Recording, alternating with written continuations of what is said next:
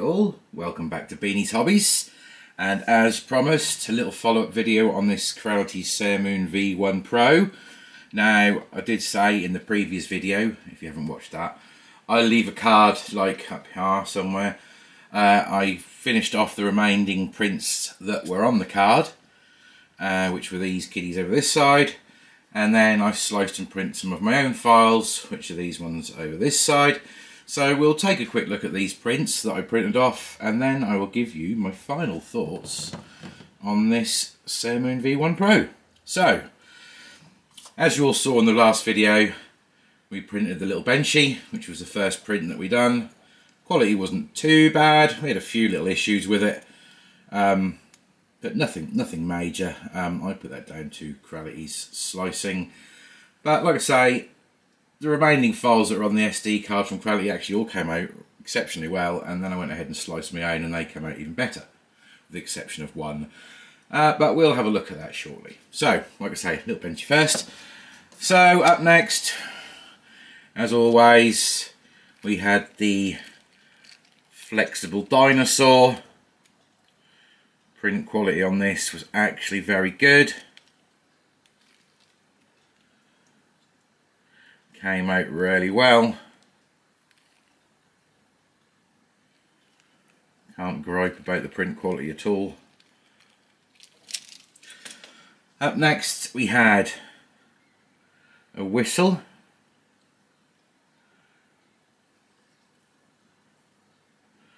This was also on the SD card that came on with the printer, and it is fully functioning. So yeah, we had a little whistle. Then we had this spaceman sitting on the moon, and yet again, print quality on this was exceptionally good. I'll get you guys in for a closer look. It actually came out incredibly well.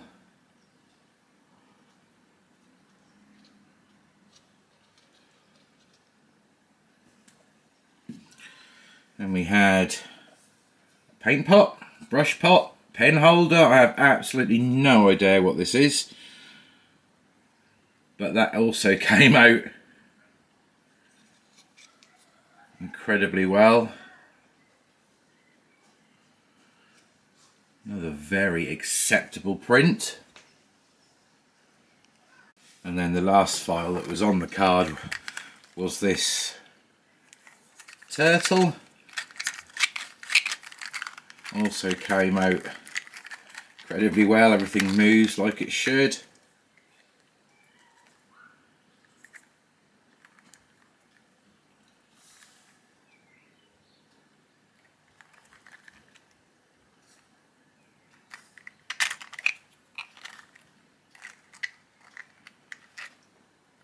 Right, and these next three files I actually sliced myself. So I went ahead and printed this rocket. Now this was printed in spiralised mode. It is printed in PLA. You can see it's a little bit squishy. We did have, down the bottom here, we had a little bit of blobbing. Just down the bottom here. And then on the top you can see, I don't know if it will focus. It's not going to. You can't really, as you can just see, we had a little bit of cooling. A little bit of an issue with the cooling, but it is quite a fine point, so I'm actually quite impressed with how that came out. Apart from that, this thing is absolutely flawless. So apart from that little bit of blobbing we had just down in this one part here, and this little piece up here with the cooling, part cooling fan. But apart from that, this little rocket actually came out incredibly well. And if you squeeze it too hard, it will actually break. Now I'm going to leave that in the video just to prove to you that I did print it in spiralised mode. So it is completely hollow. So yeah, these things do break. This is obviously only printed in PLA, single line, but this thing will print in spiralised mode absolutely fine. So that's not getting cut out, guys. I'll leave these things in so you can see. I printed this little marvel. I'm not quite really sure what it is, but it was just like a little box. Just like a little Marvel box. This also came out incredibly well. I can't fault this print in any way, shape or form. It's actually performing incredibly well. So the Marvel box, and last up I printed this little storage container, which also came out exceptionally well. I had no issues at all with it screwing together or unscrewing. All the detail came out incredible. This is a very, very capable, very, very good printer. So now the prints, guys. So now we're on to my thoughts about this printer. Right, so all round, this is an exceptionally good printer. It's a very, very capable printer. I'm guessing Creality have made this to keep up with, you know, the likes of FlashForge, their range of printers, which are all fully enclosed. The only downside to the FlashForge range, of course, is you're kind of stuck with those little small tiny spools of filament because they go inside the printer, where Creality have actually thought about it and have made, you know, the spool holder on the outside of the printer for me, which is a big bonus. My only sort of small gripe about this printer is the build platform. They could have made it a little bit bigger. I mean, there's enough room in this machine to make this build platform a little bit bigger. You know, 220 by 220 would have been nice, but I suppose I've made it this size to keep the actual overall size of the printer down. This is no way a cheap printer in any way, shape or form. This is quite an expensive printer. I mean, it's retailing for around the £440, £450 mark, which is not a cheap printer, but you are getting a lot of printer for your money, if that makes sense. Yes, you've only got a very small build plate, but you are fully enclosed. So you can print with a wide range of filaments very easily. Build plate adhesion is second to none. It's absolutely brilliant. Nothing came unstuck. Did have a few occasions where I actually couldn't get the print off the build plate, which is, it really is a good thing. You know, you're not going to have problems with anything come unstuck. The camera that they've used inside this, quality-wise, is not the best, but it does give you the option of being able to monitor your prints when you're away from your printer. LED lights inside is a nice touch. That will light up the build area while it's printing, so you can actually see, you know, you can see what's going on. Direct drive extruder, the little Sprite extruder that's in this thing, works flawlessly. No issues there at all whatsoever. I can't really complain at all whatsoever about this printer, apart from, like I said before, apart from the build platform's quite small. But, you know, print-wise, everything is printed amazingly. Quality is actually really exceptionally good. Like I say, I've always been using Creality Slicer with my Creality machines, because all my machines I've got in here are Creality.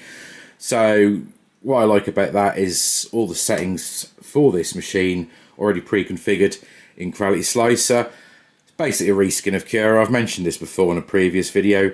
But if you're like me and you're running all Creality machines, it makes sense for me to use Creality Slicer, because they've already gone ahead for me, because I'm quite lazy, and they have got all the good base settings for all the different printers that I've got here pre-configured for me.